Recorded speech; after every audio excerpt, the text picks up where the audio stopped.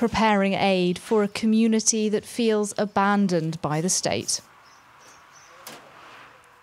Alevis are a religious minority with a long history of persecution and discrimination in Turkey, including on President Erdogan's watch. In all the areas where help hasn't arrived, we noticed Alevis live there. People are asking us, is it because we are Alevi that help has not reached us yet? These past 21 years of Erdogan's rule condemned our people to lives of poverty and hunger. So all of our hopes are riding on the election.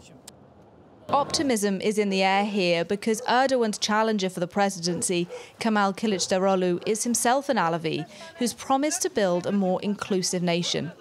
Today, these Alevi families say they experience structural discrimination from school through to the workplace. Polls suggest Sunday's election will go down to the wire, and the prospect of another Erdogan victory strikes fear into this community. Worries about the future, fear. For me, this is what Erdogan represents. If an Alevi wins the presidency, it would be good for us.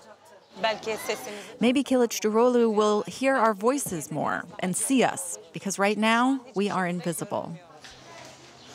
The outcome of the vote is far from certain, but a Kilicdaroglu win would be historic, the first Alevi ever to hold Turkey's top job.